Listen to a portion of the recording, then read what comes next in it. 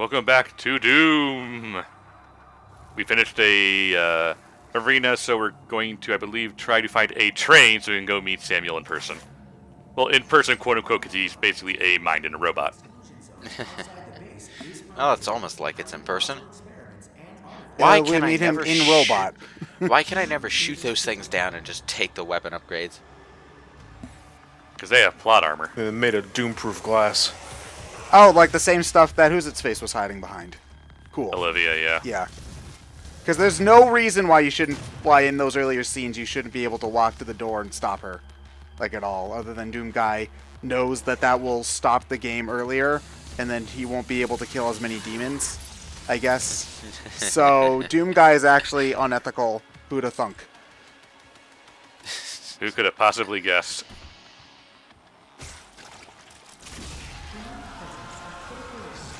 Yeah. Oh, okay. It went Translation, watch out. Everything went from red to blue. So, like, there's this whole science-y explanation thing that goes into these battle brawl arena things. The big Gore nests. Yeah, the nests that you rip the hearts out of to start these sections, but like there's no explanation for why you hear that scream sound effect when you do. It's just something that happens. Well, you're ripping that thing's heart out of its chest, and it hurts really, really bad, so it screams. Yeah, but you know, a lot of ripping and a lot of tearing, and that doesn't stop it from screaming. It has no mouth and it must scream. Yeah, I was about to say, it stopped that guy from screaming in that game, so why doesn't it stop Hello, this Baron thing Von from Hell. screaming? Oh, fuck these things. Ow, that... Yeah, wait till the end game where we get like 3 of them at once. How? Yeah, I think that was pretty much like the final boss of the first episode of Doom was like 2 of those things. 2 of those fuckers coming at you at once. How often does the game keep introducing new enemies? Because, like, We're at the point where it's basically not introducing anything anymore. Yeah, okay, but we're only like halfway through the game at this point. We're a little over halfway. Yeah, now it's a matter of the game just throwing different kind of combinations at you. Yeah, around the midpoint of the game, it doesn't introduce much in the way of new enemies or weapons. At this point, it's mostly about finding those upgrades and seeing what kind of mileage you can get out of your existing arsenal. I noticed you got the BFG down there. Nope, not yet. Nope, that's not the yet. BFG. That's the Gauss cannon. We'll get the BFG in soon. You're right. BFG is, as always, your screen nuke. Huh. I thought that was the BFG. Okay. Nope. It's not big enough. That's not big enough. Okay. Nope. So I guess the noisy cricket would be the small fucking gun. I guess.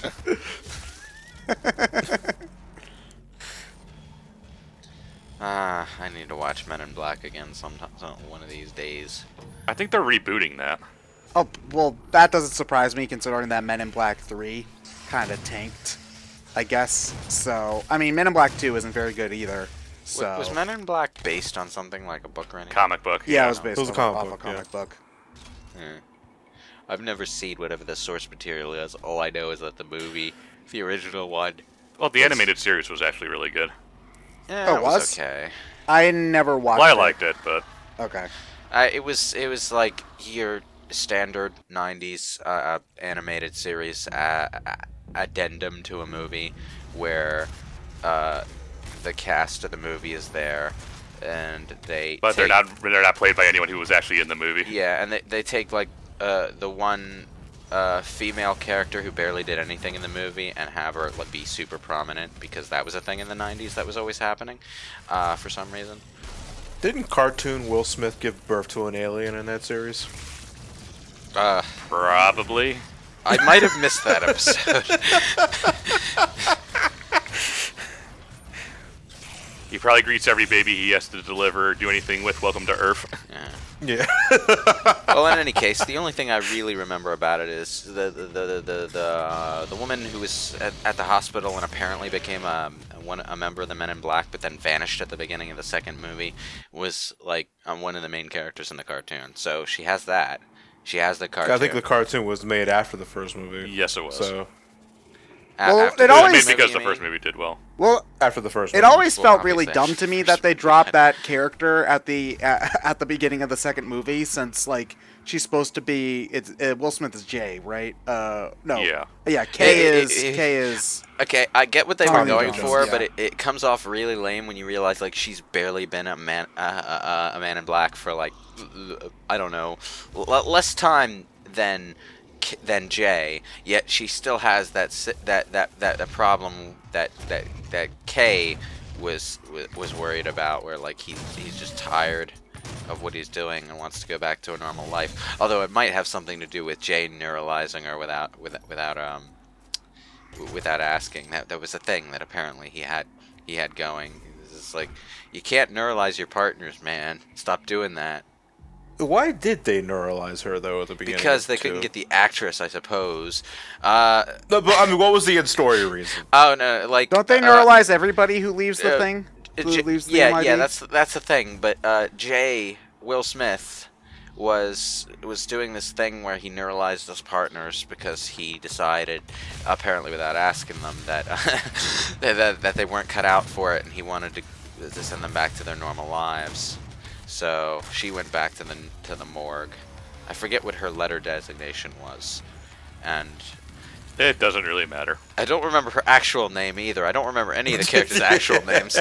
Well, maybe but you've been that's neuralized. just Men in Black, but I don't remember what her letter was either. M, maybe? No, Agent M was Michael Jackson. What? I thought Michael Jackson was one of the aliens. Yeah, but in Men in Black 2, like he's helping the Men in Black with the intel and all that. I forgot. But this was apparently the character Rip Torn plays wouldn't let him become an agent, and he even wanted to be Agent M. I forgot that these that these movies took place at a time when Michael Jackson cameos were considered something polite society would accept. Really? Because it was kind of It was the like early 2000s, Early and it 2000s. was already... It was more of yeah. a haha, look, Michael Jackson's an alien, isn't that funny? Kind of a thing.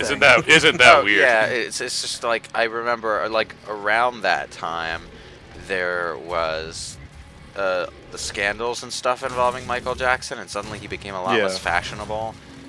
And Yeah, I forgot that Men in Black predated that. If you want to watch something that's not really comfortable to watch anymore, there's the Law and Order SVU episode where not Michael Jackson is like inviting young kids to his weird Peter Pan parties and like raping them and things like that. And it's just like, yeah, this is not comfortable to watch anymore now that he's dead / has been that's been proven to be false. So it's just like, yeah. I mean, granted, Law and Order SVU is junk food, crap television that I love, but it still is junk food, crap television. So, I mean, granted, like if you've seen their Gamergate episode, oh my god. That's Oh yeah, so the one about to mention it the myself. one where Ice-T is trying to speak gamer lingo and failing miserably. I And you want to remember- know what's hilarious is that Logan Paul is the bad guy in that episode. So, yeah. Just like in real life. Ba-da-ba-ba-da-ba. I remember hearing about that like on every social network that I'm on when it first came out. It's like everyone in every camp had something bad to say about that episode. That's how you know you've hit the jackpot. No one likes it. Not the people who agree with the message that your episode has. Not even they like it. It's just like, Jesus fucking Christ, how did you fuck up so badly? By not doing any research whatsoever and just doing what you think your nephews say. Yeah. I mean, Yeah, How you do know you something do, was wrong. fellow You know kids? they had something wrong when they had 90s lingo Richard Nixon dressed up in street attire. It was like wrong kind of gate, guys. But like it was so dazzling. Normally, like when these kind of like preachy episodes or movies happen, you can usually count on someone who already agrees with it to sort of like it. But I didn't see any of that with this episode. It was like everyone could tell it was written badly and badly executed and badly. I think a huge part of Everything. it also has to do with the fact that they didn't ask any of the people directly involved for like permission or talk to them at all or anything like that. But at this point, I'm mostly just trying to remember stuff that happened. 'Cause So- this is like 3 years old now. Because damn, I hate the So, world like- we live in. So like, Samuel, whatever his face is he like one of the Bionicles? Is he from Mononui? Is that a thing that he is? I mean, he looks like it, so why not? Someone probably is already screaming at me, "They're not called Bionicles," or something like that. I forget what they're called. It was some kind of fancy, foreign-sounding word that's probably a gibberish mix of things that don't mean anything. But yeah, I remember the Bionicles, the Bionicle things. Those Super were a 90s. thing too. You see, the funny thing is that you mentioned Bionicle. Like, that was something I liked the first Bionicles that came out, but apparently the Bionicle lore is really, really, really deep.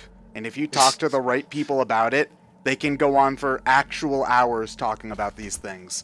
And it all sounds like gibberish to me. I'm sorry. They're fucking Legos. I mean, what they- granted, you could say the same thing about some of the stuff we liked when we were 8 years old, too. So I'm not going to give them crap about. You can like what you like. It's just I'm not going to understand it. I kind you of kids. got to give them props for the Bionicles thing, because not only did they make like a good Lego line thing, but they also made like a show that was so like simplistic in its visual design that it actually kind of worked with bad 90s CG. So Kind of like Reboot, which they're actually rebooting. I was about to mention that myself, and did you just see that fucking trailer? I have not. Yeah. How bad is it? How bad is it? It's very bad. It's about people going into games now instead of it being about the games themselves. Oh, so it's Code Lyoko. And Basically, it yes. looks like every generic Power Is Ranger it? ripoff. No, it's got to be Johnny Quest. The Real Adventures of Johnny Quest. Johnny the Quest, realer yeah, Quest Adventures Vision. of Johnny Quest. Ooh. So, like, well, the other one's fake? Yeah, did the 60s just never happen? Yeah. Well, you know, Was it a pipe dream? I mean, there were a lot of drugs in the 60s, to be fair, but... Like With Shaggy around? the only one where like the Real Adventures for a TV show ever makes sense was I think Ghostbusters, because there was an actual Yeah, America Doom guy. There was an actual There was a TV show before the Ghostbusters movie come out. Called Ghostbusters. Yeah, and so they couldn't name their new show just Ghostbusters, so they had to name it The Real Ghostbusters instead. So you So didn't get people would know it's confused. the actual Ghostbusters brand. the real Ghostbusters was like the 90s as fuck one, where everyone was a completely original character that had some sort of cool edge to them. No, I think Yeah. they still had the like Egon Ray, Winston, and Venkman, but like they had. But they all didn't new look. They didn't ghosts. look. Yeah, they didn't look very similar to. The character designs were also a little different. Egon, I think, was the most obvious. He doesn't A look little as nerdy, oddly enough. Well, no, and his hair was also yellow, and it's kind of outlandish. So, Ah, man. you ever get a time, look at the animated pilot of the Real Ghostbusters, and it's actually beautifully animated. If you ever get the chance to look at it. Hey, you see, It's weird. Pilots tend to be better animated than the actual show themselves because you're trying to Well, sell because the show. because they're pitch videos at the end of the So, day. like, Yeah. as we talk about this random 90s crap while Doom Guy is running around shooting demons, I was first imagining that Doom Guy was listening to us in a podcast, because it's like the most unfitting thing for him to be doing, listening to a bunch of nerds talking about 90s crap. But then I He started has, to he, has imagine... he has an audiobook.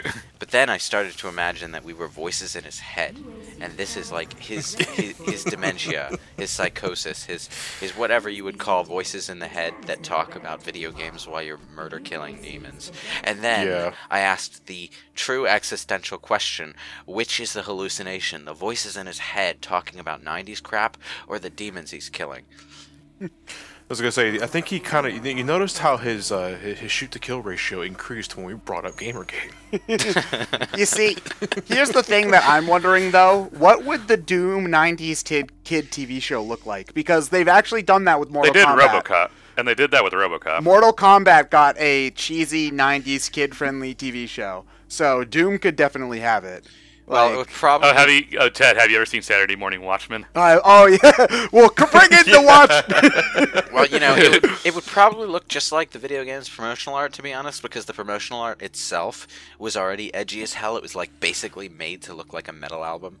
Well, it was made by a comic book artist, so. Yeah, it was made to look like a metal album. That was the feel they were going for with the old Doom A games. Doom a Saturday morning cartoon with like the same sort of intricacies of G.I. Joe. Doom guy shoots the demons, shoots them in the face. I'll tell you what. I tell you what, though, he would have Batman chin. That's what he would look like. He would have the Batman chin. That protrudes out of the helmet. I mean, like Blazkowicz or whatever his name is from the original Blazkowicz. Wolfenstein. Yeah, him. He has that chin in game already, and I'm pretty sure like. Oh yeah, there would have to be like a special season-ending crossover between that and Wolfenstein, where VJ shows up. Like, I'm pretty sure like he still has that chin too. I'm like the super realistic version of him that you can see in the modern Wolfenstein games probably has that chin.